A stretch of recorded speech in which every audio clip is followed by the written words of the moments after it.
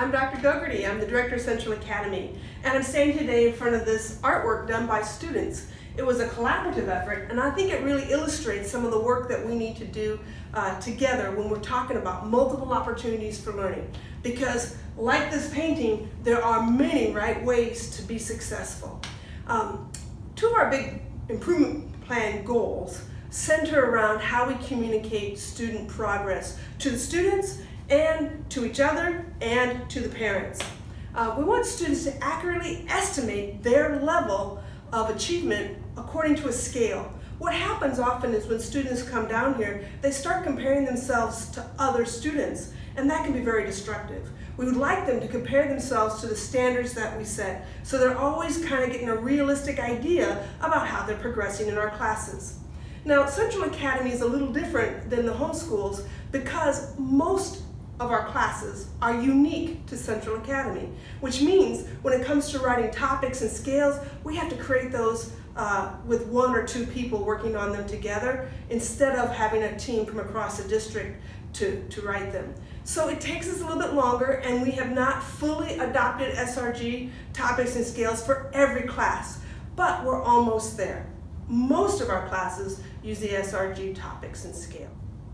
One important thing to think about when we're talking about courses at Central Academy is that some of our courses are content-based courses, which means what I learn in the first unit or the first module or the first part of the semester can be foundational for what comes next. But we may not come back and visit that exact same concept throughout the entire semester. Having that in your background and your knowledge is important, but as you progress, you're learning new content all the time. A great example of this is in physics. You might start out with forces and kinematics, and then you might progress later into momentum and energy exchange. Other classes at Central Academy are skills-based, which means usually they have the same topics, not only first semester and second semester, but year after year. So we're just developing our ability with those particular topics and deepening our skills and getting better at doing those things. And so today in this video, you're going to hear from each of our departments, and they'll tell you whether or not they're a content-based scale or a skills-based scale, because it does make a difference in how we assess students and how we give multiple opportunities for learning. What's really important is that we keep our focus forward moving in our learning plan. In an accelerated class, there isn't a lot of time to go back and keep redoing and retaking and reviewing. Instead, we need to fold those opportunities going forward, keeping our gaze up ahead so that we learn from where we came from, we learn from our previous efforts and our previous practices, but we're constantly evolving and working that in as we go forward. And so each of our groups, each of our departments will talk a little bit about how they fold that in. Now sometimes they'll talk about cycle 1 and cycle 2. So let me kind of explain a little bit about what that means. In cycle 1, what we're talking about is the initial learning, the first time through that material. But what we do is we fold in previous learning sometimes with the new learning because it builds on itself. And so what will happen is you might go through the learning cycle, you might go through and learn the new idea and get an opportunity to demonstrate that and get some feedback so that you can refine your practice. That's all cycle 1. Sometimes during cycle 1, we'll introduce another new idea with some of the previous. So you've got this idea, you're almost finished with it, we're going to bring in a new idea to deepen that understanding. So you can get ongoing, spiraling learning through that first learning cycle. Sometimes kids need to go through cycle 2. In cycle 2, which can happen midway through the unit, at the end of the unit, anywhere along the spectrum depending upon how the class operates. The cycle 2 learning is when students can reassess for material that went before. It's not new material, it's previously learned material that maybe they just want to get better at or demonstrate a deeper understanding. Now, whenever possible, because we were talking about accelerated classes, we try to incorporate those opportunities right along as we move forward. However, sometimes students need to request to get into a level 2 cycle. And so when that happens, the student has an opportunity to demonstrate. Sometimes that could be an end of chapter review, sometimes that could be an end of chapter test, or it could be a midterm, it could be a writing assignment, it could be a unique assignment made just for that student, it could be a conversation with the teacher. I've also seen it, for example, when a student is writing an essay on a test, for example, or showing their work on a problem, and they demonstrate earlier learning that they didn't quite have mastered before, but now they do. That could be constituted as a second cycle, the learning cycle 2. Our focus really has to be on moving forward and keeping that forward motion so that students do not get behind. Because what will happen is if they put it off or delay entering that first cycle, then what will happen is they will struggle later, because the learning plan is designed to build on itself. So if you don't start with us, you may have a hard time keeping up with where we are in the class. So it's important that students don't put off and say, well, I'll just do that test later, or I will just do that paper another time, or I'll just do the next paper. That could really put you at a disadvantage. So we want students to be timely with their work, and we want them to participate fully in the assignments that we give. There's some other terminology that's kind of different for parents to understand too, and that's learning topics and learning targets. When we talk about a topic, it is an entire set of concepts or skills that we're trying to develop in the student. And so there could be many different little pieces of learning that have to take place in order to really understand the entire topic. This is why we can't put up a topic score until a little bit later into the semester. Usually the first month or 6 weeks is when we're starting to post topic scores. Because if you have 3 topics in the semester, they're designed to last for the semester. So if we put in a topic score too soon, it can create a little bit of a panic, because you're like, wow, I didn't quite understand all that yet. But you're not expected to that early in the semester. So we'll put evidence of learning, the things that students are working on and how they're progressing towards that topic, but the topic itself usually comes a little bit later. So then the question becomes, how do I know where I am, or how do I as a parent know where my child is in their progress in classes? Certainly by conferences we'll have at least one topic score evaluated. It may not be posted, and then by midterm we'll definitely start posting our grades. After the midterm, we start to post more regularly and more often. So one thing that we're going to do differently this year is that in November, December, and January, before the end of the first semester, I will push out to you, parents, a progress report with all of your students' progress in every class. It will list it as a grade, as if that's where they were if the semester were to end at that point. That way, you'll know that this is the latest information, this is the most updated grade, and you have an opportunity to work with the teacher to figure out what are we going to do if an intervention is necessary. Also, it will help us be a little bit clearer, because when everybody's doing it at a different time, it's hard to tell. When do I look at students' progress, and is this the most accurate? So we're going to try to be a little bit more purposeful this year, and I'm going to send you, I'll push out to the parents by email a progress report for each of their children in each of our classes, once in mid to late November, once in mid-December, and once about a week before the end of the semester in January. Let's talk with the teachers in our departments. They'll tell you whether they have a content-based scale or a skills-based scale, and they'll explain how students can have multiple opportunities in their courses to demonstrate their learning as they go forward through the semester.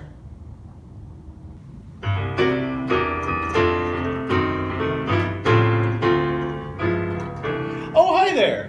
I'm guessing you're wanting to hear about the multiple opportunities and SRG practices for the Social Sciences Department. You're in luck. Here to talk to you about that is our distinguished, brilliant, and fabulous department chair, Ms. Canada Snyder. Hello, my name is Canada Snyder, and I am the Social Science Department Chair at Central Academy, and I am here to talk to you about how SRG works in our department.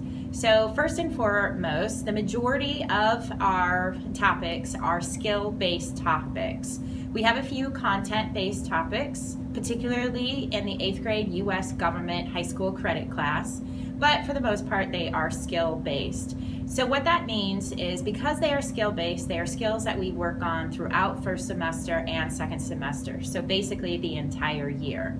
So they will be things like chronological reasoning, comparison and contextualization, historical source interpretation. And then depending on the class your student is taking, the actual content is the vehicle for those skills. So whether that be U.S. history or whether that be world history or a European history.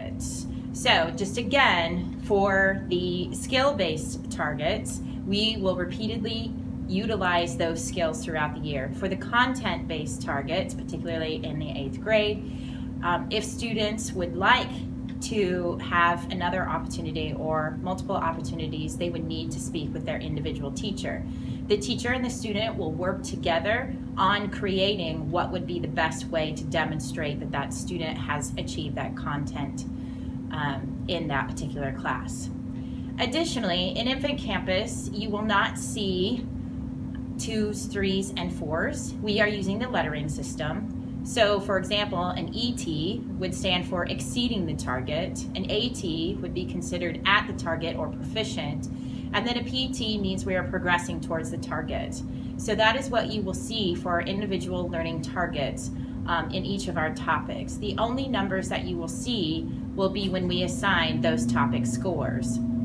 The topic scores will be assigned at minimum at 9 weeks, so midterm, and then at the end of the semester. They could be assigned more often than that, but at minimum, that is when you can see that collection of topic scores. So you will not see individual assignment scores that got us to those letters, the ET, the AT, the PT. So for the individual assignment scores, you will need to talk with your student about demonstrating to you what those individual assignment scores were. We will not put in a letter score such as ET, AT, or PT until we have assessed at least 2 assignments, or they could be quizzes, or they could be discussions or debates. But we need 2 bodies of evidence before we assign that letter score. Lastly, we have sent out a letter, particularly to students, and we have taken time in class to explain this process. So feel free to ask your students to explain it to you, or feel free to ask your student for that particular letter that further explains how we do SRG and Central Academy Social Sciences. Thank you. Thank you, Canada. We really appreciate that. So I hope that you've learned a lot about our department's practices, and I hope you have a wonderful rest of your day.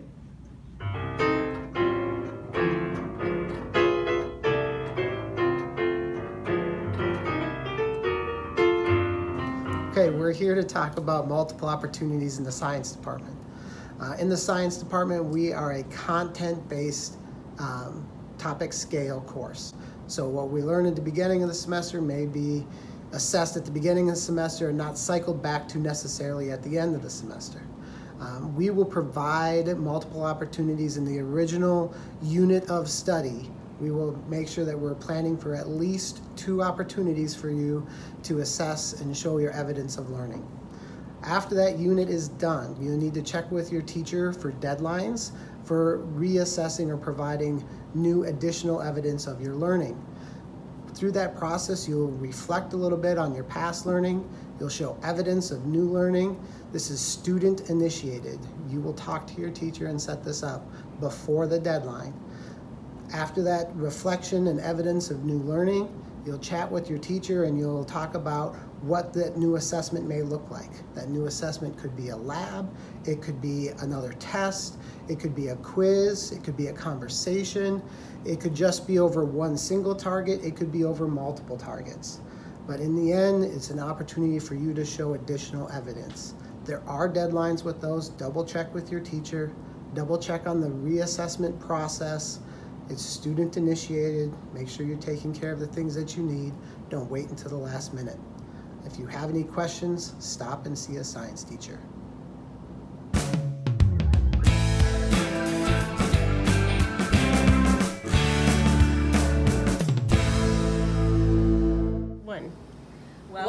to Central Academy English. English at Central Academy has 5 skills-based topics that repeat each year. Students have multiple opportunities throughout the semester to demonstrate their mastery of a topic. If a student gets a score that they're not happy with, they'll have another chance on another assignment to show their mastery. In this way, we do not encourage redos, but rather multiple opportunities to demonstrate mastery. Each assignment counts to show a student's progress in the target, whether it is formally assessed and scored, or whether it is merely marked to show how they're progressing towards that target or goal. It's very important for students to complete each assignment and to do their best because the complexity of the assignments increases over the course of the semester and the school year. We encourage students to be advocates for themselves at Central Academy. For example, if a student does not receive the desired target on an assignment, we encourage him or her to go speak with the teacher and also pay attention to feedbacks and comments given by teachers to improve upon the next assignment.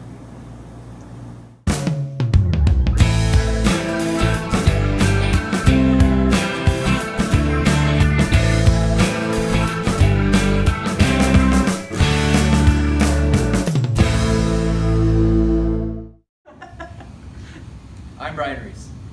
I'm Lana Lidenhatton. I'm Jeff Marks. I'm Mike Marchetti. Hi, I'm Michael Link. Math is unique. We have both content and skills-based topics.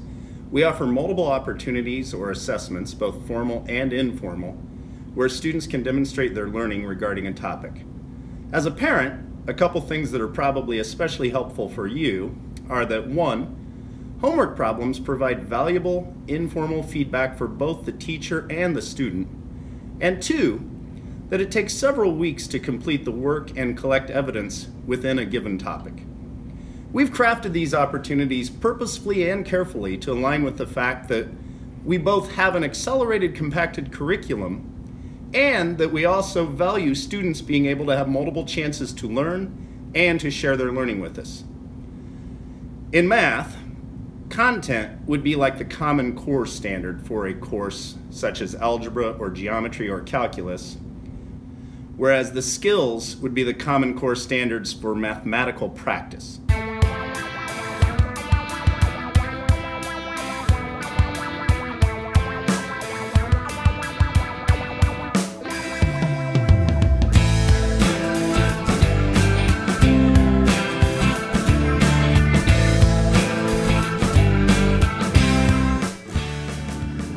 Thank you for sending your child to our math courses.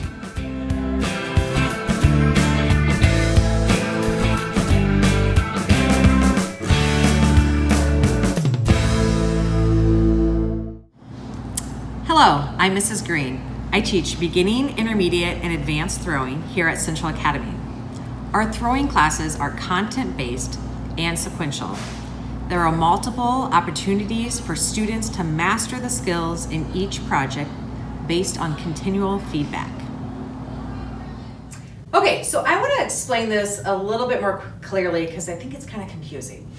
So on our scales, the number 3, or the goal, the 3 is where we want students to get, it states that multiple ways. So in order to reach multiple ways, the students have to learn this, and this, and this, and this. Which means, don't freak out now, which means that for each project, they're living at a 2, right? So they have to learn how to do this, to do this, to do this, so that we can count the multiple ways out of 3. So students and parents, your body of evidence for the semester is gonna live at a 2. But then at the end of the grading period, I will look at those 2s and say, okay, yes, they learned how to do this, this, this, and this. Now the topic score can reach a 3. All right, so I also want to explain something that's a little different in throwing. So students will have a project. Let's say the first project is to make a cylinder. They make that cylinder and it's not quite where it needs to be yet. They haven't quite mastered those skills. So what happens is we all move on to the next project, but this student still has opportunities, if they take them, to continue to work on that cylinder while they're also learning how to throw a bowl. And then at which point they can meet back with me. I will reassess a new cylinder, showing those skills. Not everybody is going to learn at the same rate, at the same speed. So it might take a student a couple weeks longer or a month longer to learn how to do this. So we continue to give opportunities up until semester. Hi, I'm Mrs. Johnson. I teach art history here at Central Academy. My courses are Intro, Intermediate, and AP. My courses are content and sequential based. Students have multiple opportunities to master content based upon continual feedback within class.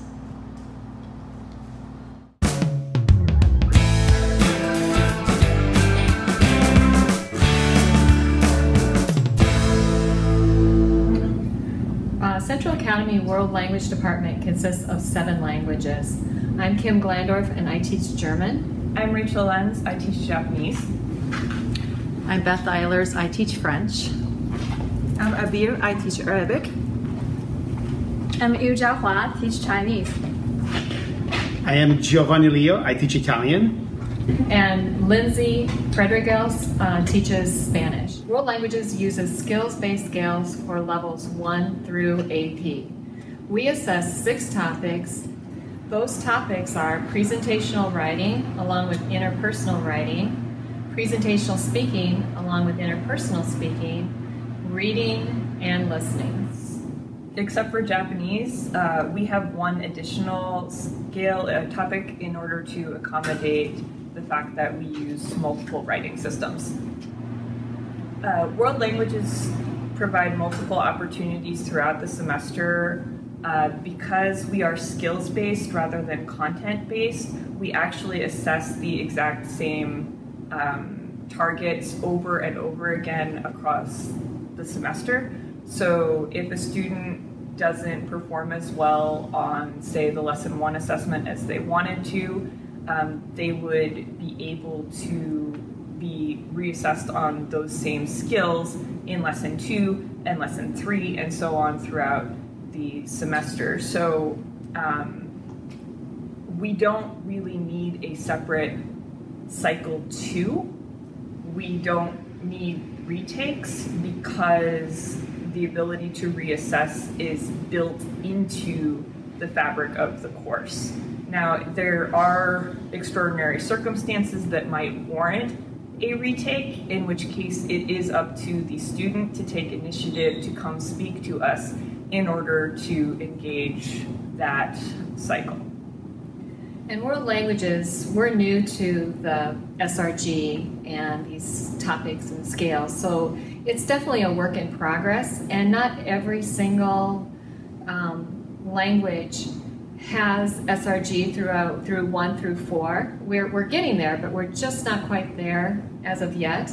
And just to give you a few skills that you need in order to be successful in the World Language Department, or in any world language, it would be to have really good attendance. We do new activities every single time that we meet, so attendance is extremely important. Another thing, whether you're comfortable with it or not, is participation. Learning a new language, you're going to have mistakes, so go with it. And make sure that you complete all of the practices. And we would just like to thank you for watching this little informational piece about the World Language Department. And please reach out to us if you have any questions.